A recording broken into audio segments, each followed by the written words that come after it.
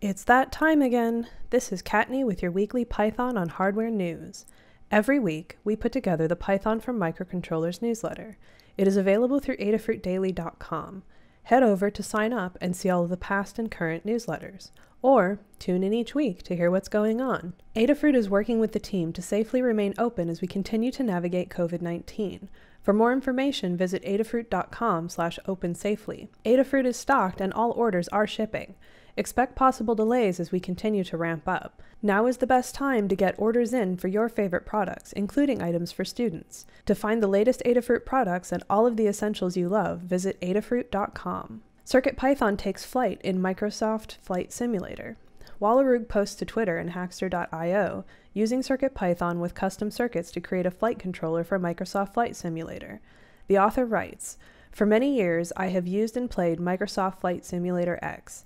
In anticipation of the upcoming release of the new version, Microsoft Flight Simulator 2020, I wanted to ensure that I had the best setup ready for flight. I knew that CircuitPython had a gamepad software library that makes your CircuitPython code appear like a joystick. I had an idea that this could be hacked up easily and made to suit my purpose. CircuitPython also makes working with hardware easy." James posts the CircuitPython Clue QtBot, a higher-level CircuitPython library to allow Adafruit's Clue and ElecFreak's microbit smart QtBot to communicate while maintaining all of the functionality of the Clue except for touch features. James writes, "I am a teacher of young learners, and as such the code was purposely left simple so I can use it with them. There is also a comment on nearly every line to help explain to my students what each line is doing. Video available from James Tobin on YouTube, and code available from J is for JT on GitHub." Tom Fleet posts a write-up of a 14-segment internet display by Joey Castillo. A somber scoreboard keeps real-time tabs on COVID-19 and other such adversaries, the big board of death. This project uses 21 custom HT16K33 14-segment display modules driven from an Adafruit Feather M4, which has 4 I2C buses to drive so many displays. The microcontroller is mated to an Adafruit Airlift Featherwing to connect to Wi-Fi. Data is collected via JSON format and displayed on the board. Details available at Hackster.io. The display boards are custom, and the design is available from Joey Castillo on GitHub. Antelope IT posts to GitHub the source code and design schematics for a simple telescope drive controller for a telescope with basic stepper motor drives. The controller uses an Adafruit M4 Feather Express microcontroller and the Adafruit stepper and DC motor Featherwing motor drive. The software is written in CircuitPython. BIP is a project aimed to simplify the usage of Python for interacting with IDA. Its main goals are to facilitate the usage of Python in the interactive console of IDA and for writing plugins. In a more general way, the goal is to automate the recurrent task done through the Python API. BIP is also developed for providing more object-oriented Python-like API and real documentation. It includes both the traditional API and the Hexraise API.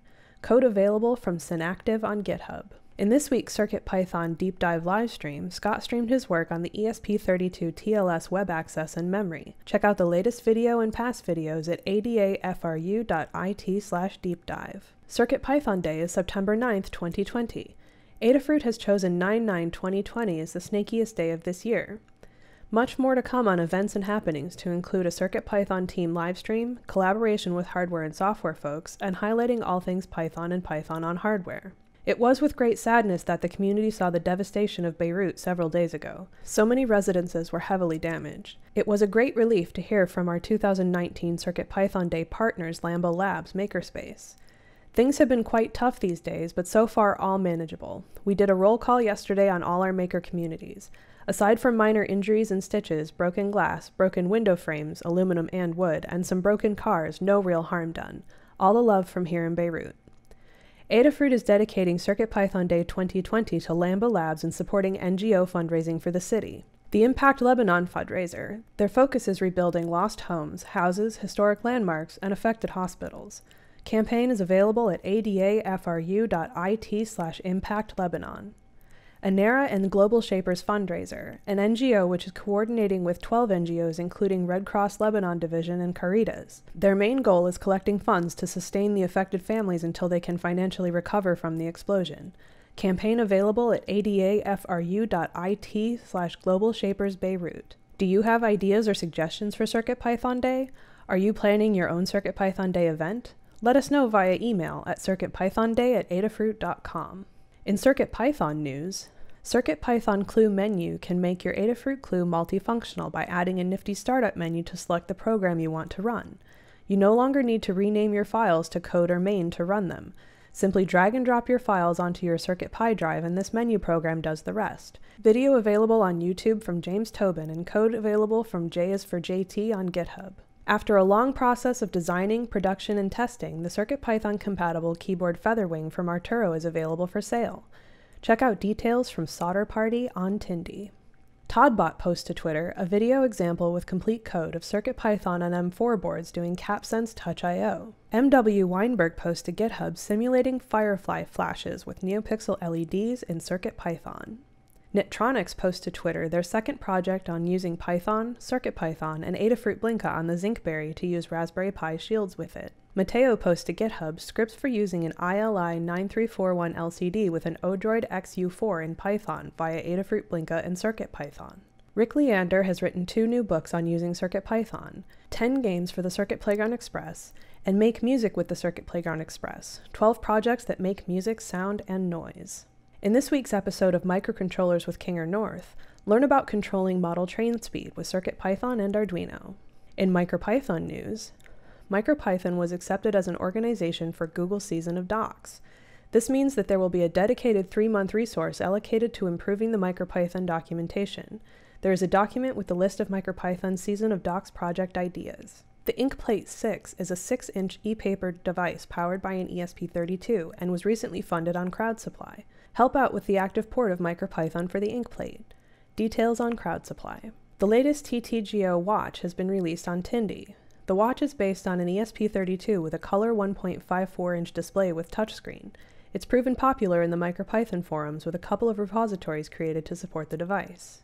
Daniel Thompson continues to improve his MicroPython-powered WaspOS project that aims to bring a powerful, free, and open-source platform to the NRF52832-powered PineTime watch. His videos are a great way to get a sense for what is currently possible with this exciting project.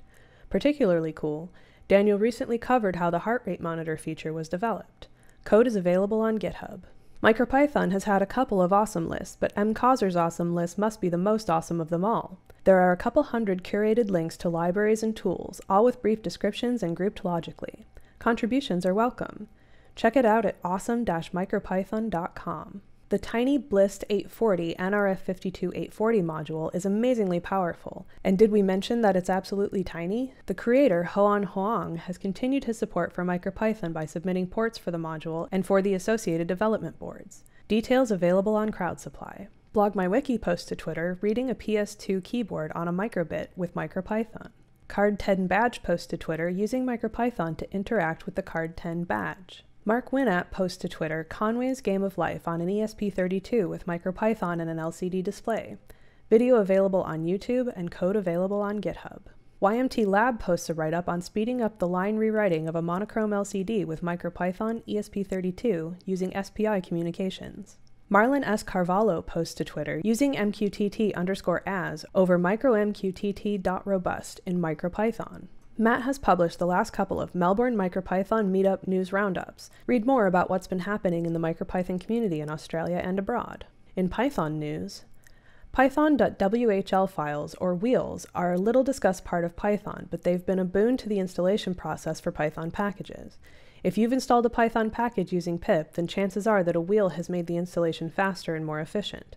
In this tutorial titled What are Python Wheels and Why Should You Care?, you'll learn about what wheels are and how they compare to source distributions, how you can use wheels to control the package installation process, and how to create and distribute wheels for your own Python packages. Python T Episode 10 featuring special guest Lukasz Langa discusses release management, typing in Python, async I/O, MIDI, and synths.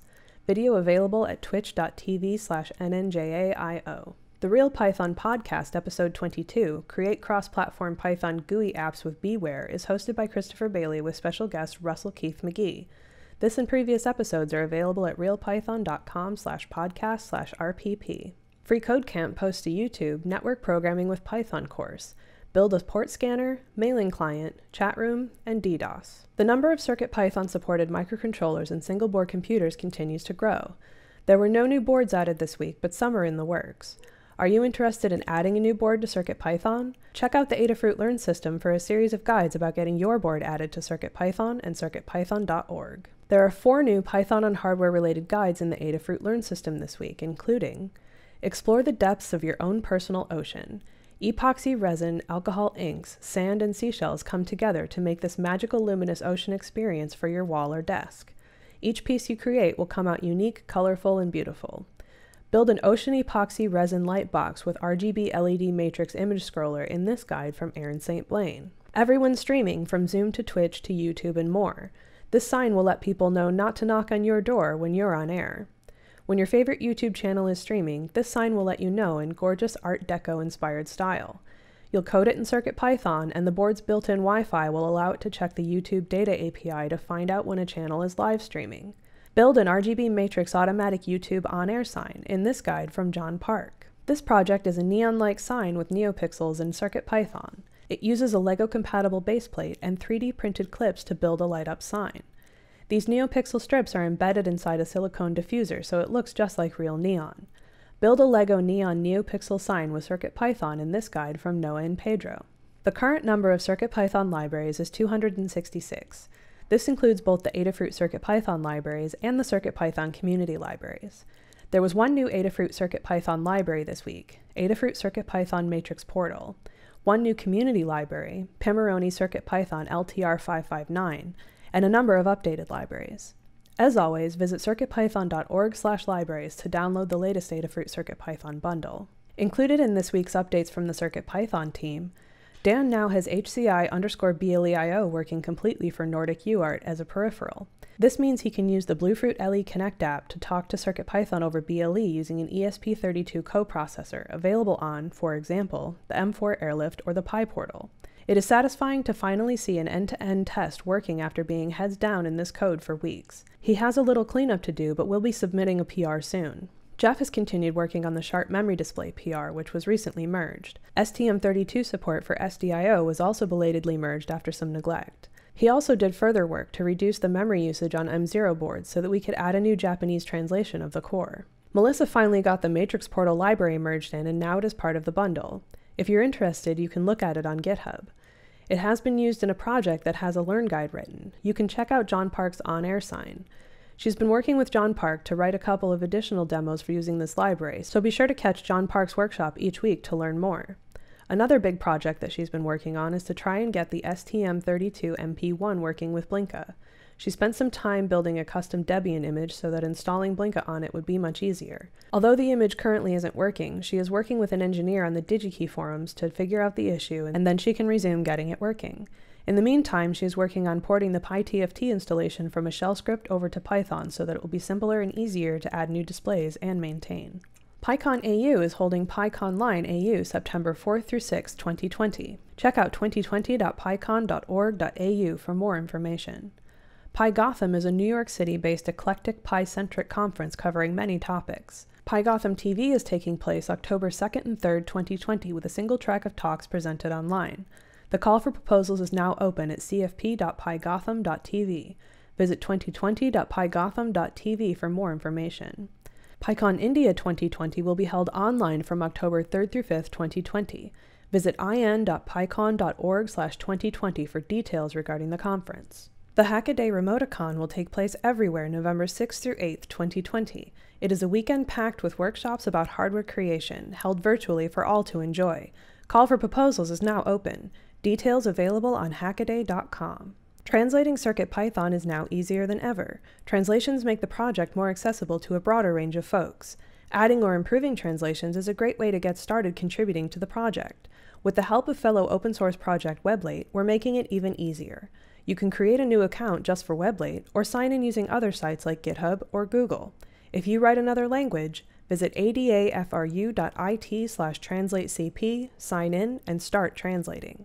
Looking for more Python on hardware all week? Join the Adafruit community on Discord and check out the Help with CircuitPython and CircuitPython channels. We're over 24,000 strong and continuing to grow. You'll find a supportive, positive community filled with like-minded folks. Join at adafru.it/discord. And that is your Python on hardware news for this week. Visit adafruitdaily.com to subscribe to the newsletter, or tune in again next week.